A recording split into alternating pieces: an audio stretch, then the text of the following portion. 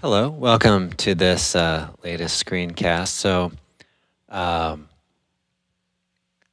this is the fourth in a series on Have You Met Miss Jones?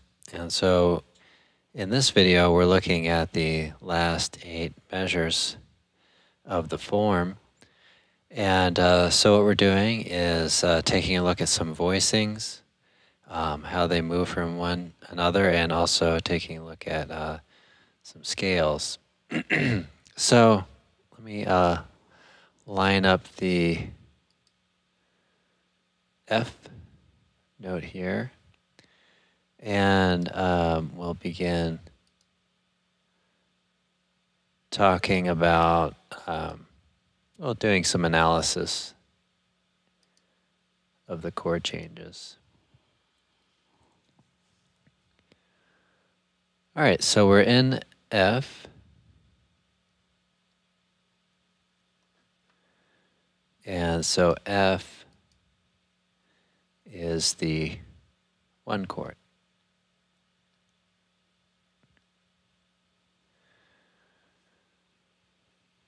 All right, so I'm going to spell out an F major scale.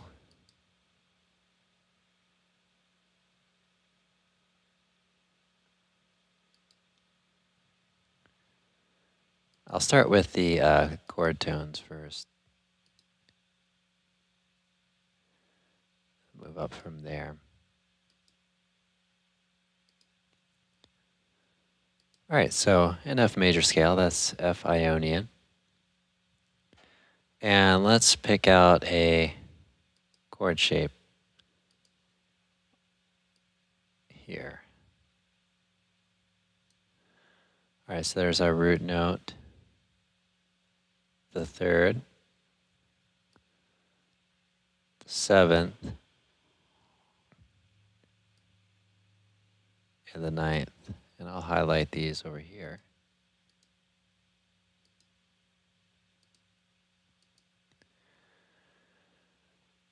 All right, so next up, so that's a 1 chord. Next up, we're looking for B flat 7, and that's going to be a 4 chord.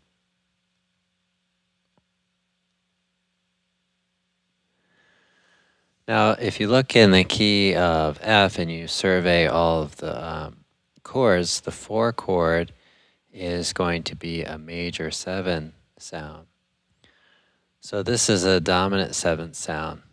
So as we do this, we'll make some changes here. All right, so why don't we clear these tones? All right, so we've got B flat. Let's spell out the chord tones first. Okay. So you can see we have an A flat here. That's the flat 7. So that is kind of changing our key a little bit. All right, so let's fill in the rest of this. Let's go with a sharp 11. Just keep things close to our original key signature here. All right, so we'll play that. Let's write out the chord that we're going to use. So we'll play B flat 7 there. So now we'll take a look at how 1 chord moves to the next. So we're going to take the root note, go down by 5th. The 3rd will descend by half step. That will become the flat 7. The 7 will descend by whole step to the 3rd. And in this case, we're having a 5th here, so the whole step from 9 to 5. All right, so we get the B flat 7. So let's check out our next chord change.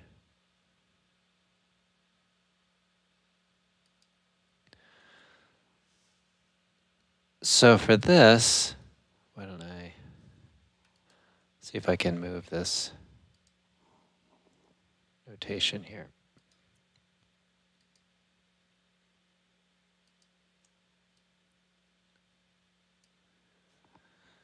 Make a little space there. Excuse me. So this we're going to write out in F, of course. But we're also going to start thinking about G minor.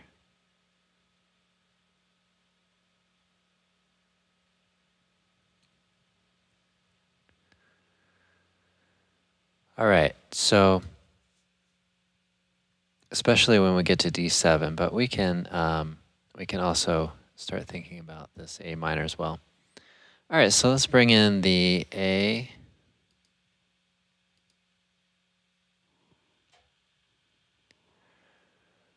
Okay, and clear these tones out again. So I'll spell out the A minor 7 chord. And then we'll keep going from there. So I'm going to spell out Dorian here.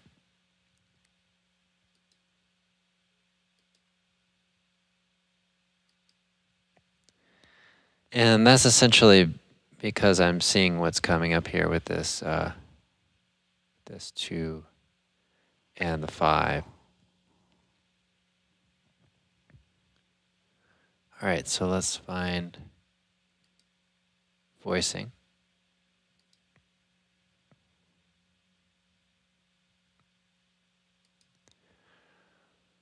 All right, so the B flat will descend by half step to A, so the root's going down by half step.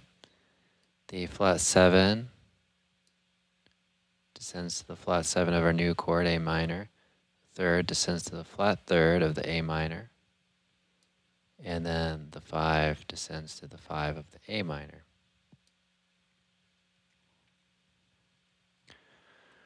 All right, so yeah, so we're calling that the 2 in G minor.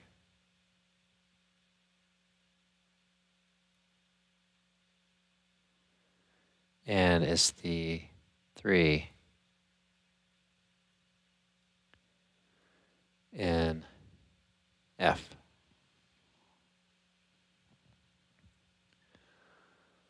All right, so let's go to D.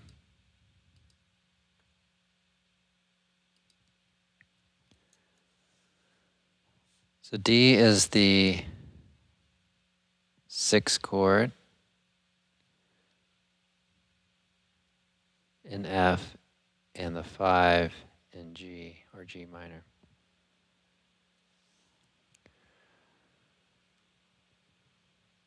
All right, so this is known as the secondary dominant. So over here in the F category, we can say 5 of 2. That's its function. All right, so let's bring up these notes here. So we have spell out the chord first.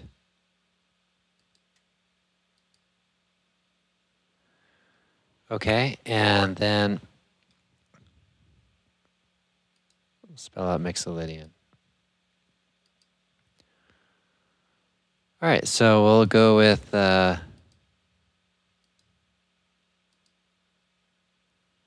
D9.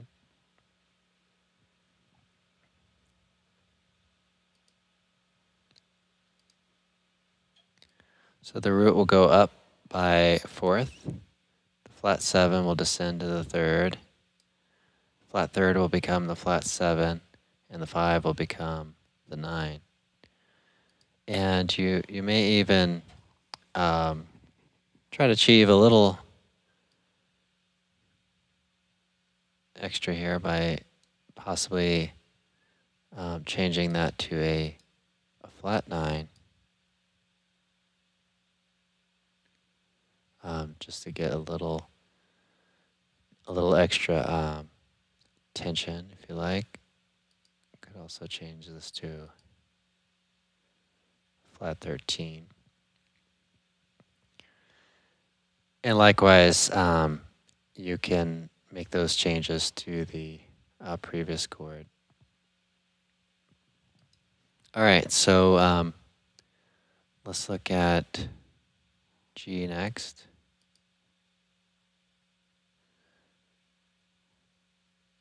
Let's see.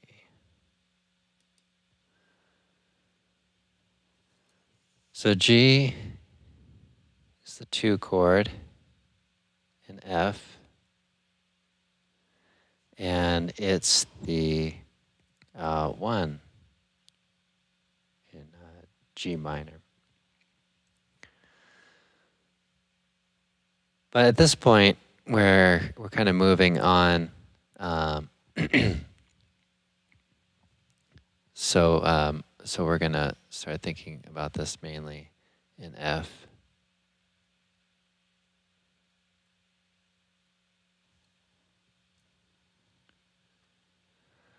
All right, so we'll come up with the G.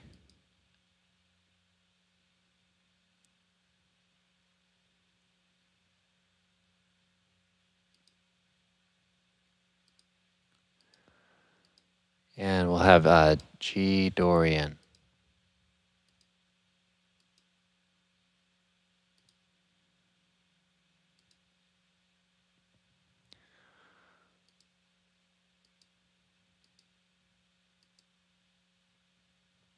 Okay.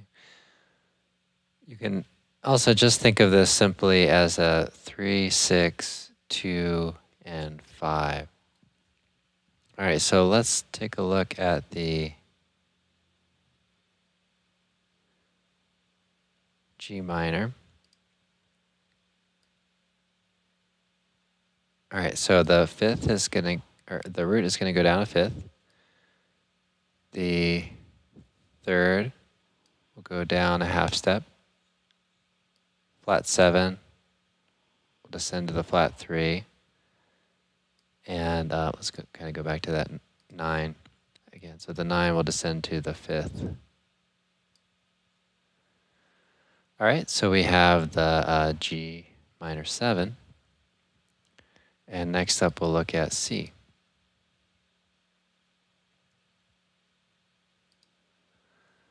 So the C is the 5 chord in F, C7.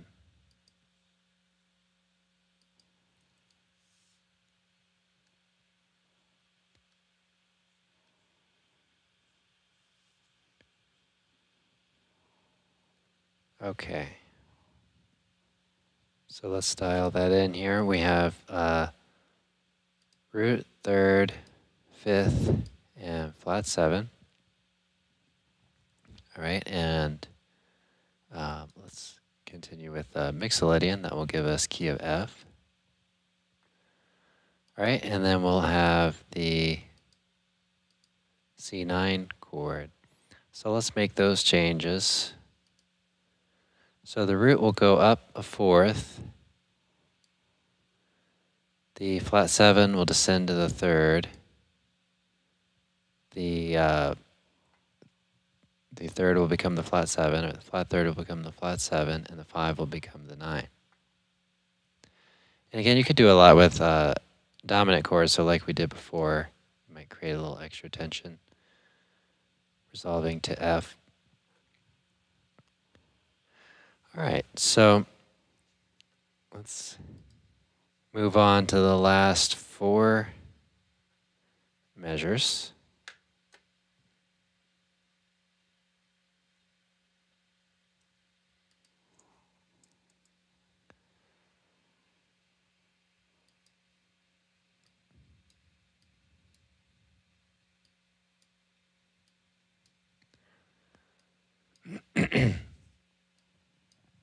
Right, so we're not going to F, actually, we're going to A minor.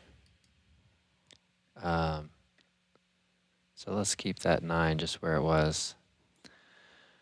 So let's bring in the let's label this first. All right, so we've got F here. So basically have the same progression we had before. Okay. So we've got the 3.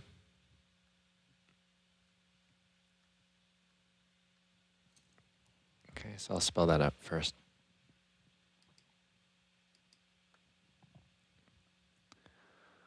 All right, so we've got A minor. All right. Let's clear these out. So let's take a different approach this time. I'm just going to keep everything as close to F as I can.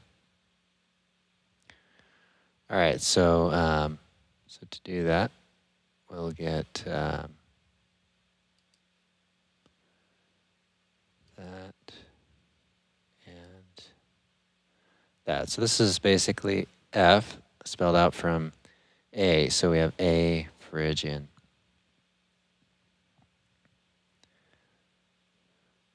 All right, so we'll go back to this chord voicing. So the root note will descend by minor third. The third will go up to the flat 7. The flat 7 will go up to the flat third, and the 9 will go up to the 5. And so keep in mind that this is very closely related to F. All right, but we have the 3. All right, so let's move to our next chord, D7.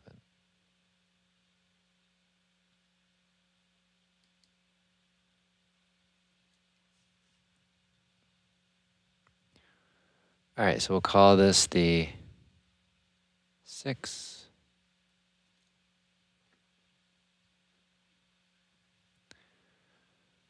And we'll bring in, let's clear our tones again, we'll bring in the D.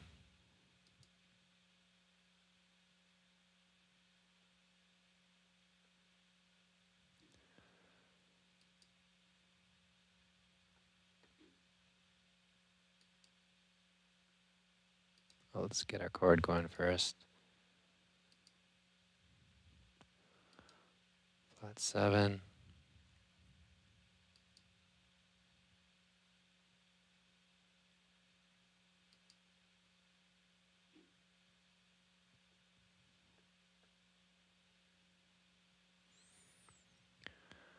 All right, so why don't we try this the scale here. So we'll play a flat 13 here. So what I'm doing here, changing this up a little bit from what we did a minute ago, since it's kind of the same progression. So now kind of the thing I'm doing here is just keeping this as close to F as I can. So that third is going to be an F sharp. So we don't actually have an F in this scale right now. So we have a Mixolydian scale with a flat 13. And that's one of the modes of melodic minor. So that would be G melodic minor. All right, so let's spell out this chord. Okay, and then we're going to move the root up a fourth. The flat 7 will descend to the third. The flat third will become the flat 7. And the 9, or the 5 will become the 9.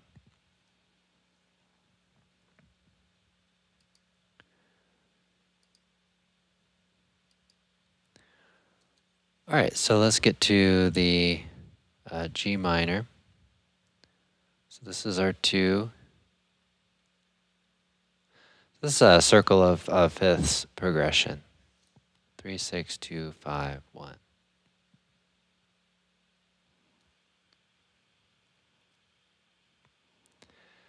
Okay, so let's bring this in. So let's clear tones. So we've got G minor, so I'll spell out the minor chord.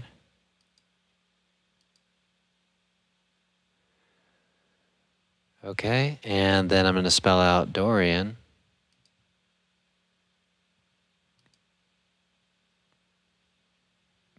All right, and that will give us F. The F key 1 flat key signature. All right, so the fifth descend, or the root rather, will descend to fifth. The third will descend to the flat 7. The flat 7 will descend to the flat third, and then the 9 will descend to the 5.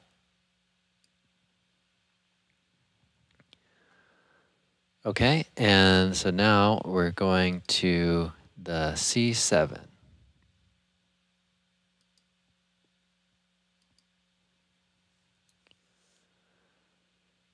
All right, so that's the 5 chord.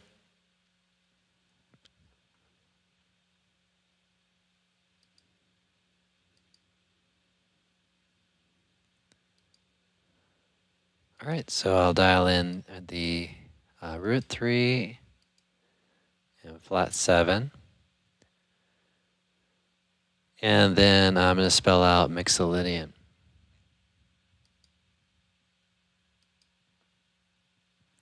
And again, there are other things you can do here.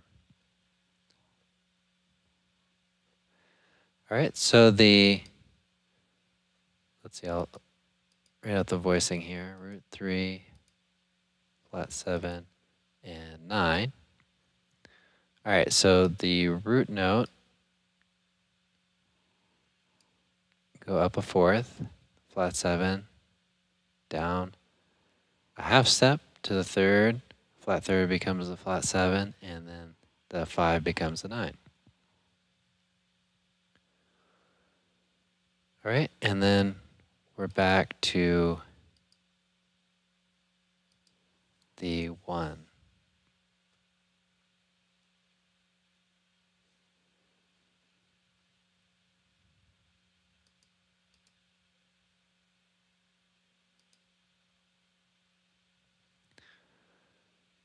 All right, so we've got root, third, 5, major 7.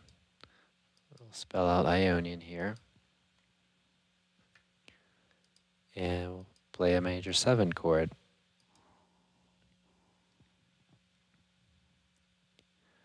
All right, so the root goes down a fifth. Third becomes the major 7. Flat 7 descends to the third. And the 9 descends to the 5. Now this particular notation is saying to play F6, which you could also do. So that would be like this.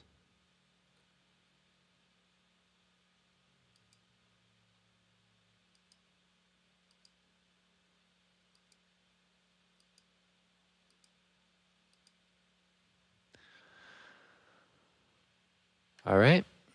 Okay, and then we've got that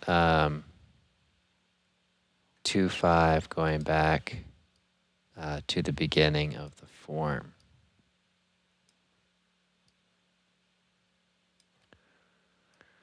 All right, great. So I hope you enjoyed this series on these chord progressions. So just keep in mind